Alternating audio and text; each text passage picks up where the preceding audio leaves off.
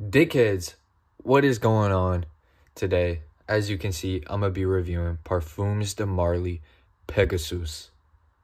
Now, before I jump into this review, guys, I just want to say this bottle and this brand is the definition of quality.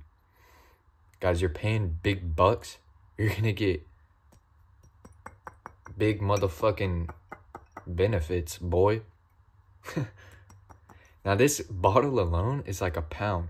This cap alone is like 1.5 pounds. According to my calculations, that's like 3.5 pounds. 3.5 pound bottle. That's heavy as hell. Let's jump straight into the smell test. I'm going to do this on skin because this fragrance is fucking awesome. Let's get to it. One more for good fucking measures. And I know y'all saw that atomizer. That shit right there is crazy. Alright. Let's jump into this smell test.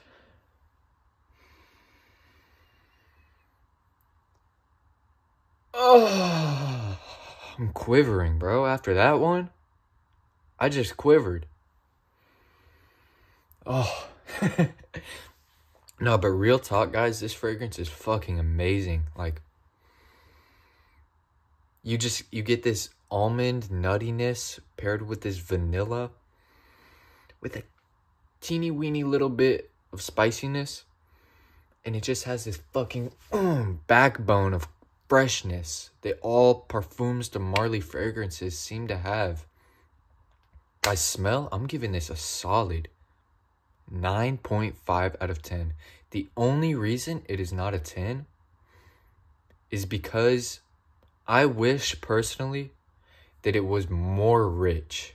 I wish it didn't have as much cleanliness backbone and it was more rich. So that would make it a really a fall winter type of fragrance. But this right here, versatile fragrance. I know a lot of people say this is already just a fall and winter exclusive fragrance. Now I will say this fragrance is great for those seasons, but it is also great for spring and summer. Daytime and evening. This fragrance is extremely versatile in my humble opinion. Fuck what other people say. And I would highly recommend it. Now, we're going to go into performance and projection, guys.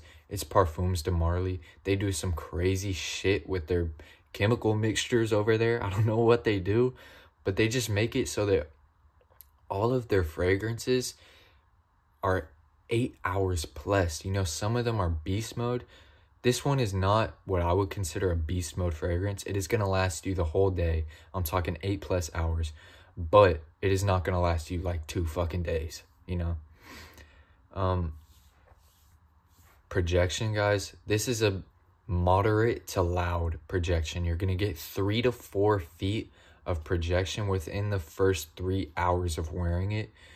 And it's such a nice, aromatic, pleasant, handsome, sexy scent bubble. It's great.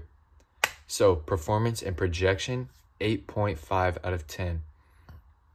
Now, moving on to price. Guys, it is Parfums de Marly. They are a niche fragrance house. It's a $310 bottle of cologne. Guys, I have to give it a 5 just for the fact that it's so expensive. But now moving on to the overall rating, which getting into this, just to get this out of the way, since it is a niche fragrance house, I cannot,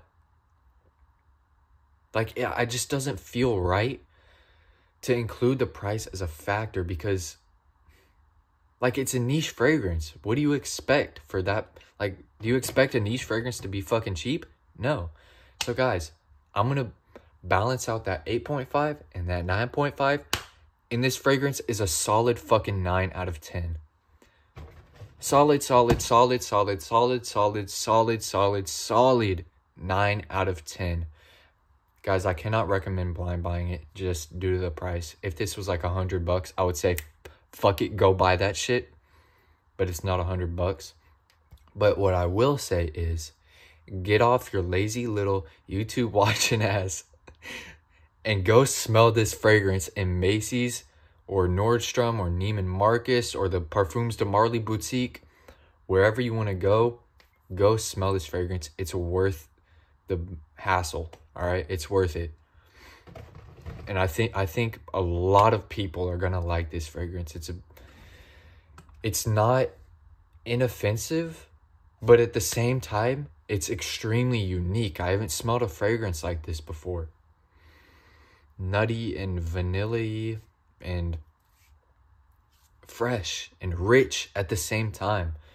So, guys, 9 out of 10 on this fragrance. And that's all I got for y'all. Now, before I leave, trust in God. Y'all stay blessed. And pray every day, because if you don't, I'm going to have to dig you down on some gangster shit. You feel me? All right. Guys, as always, smell it before you buy it. And peace out, dickheads.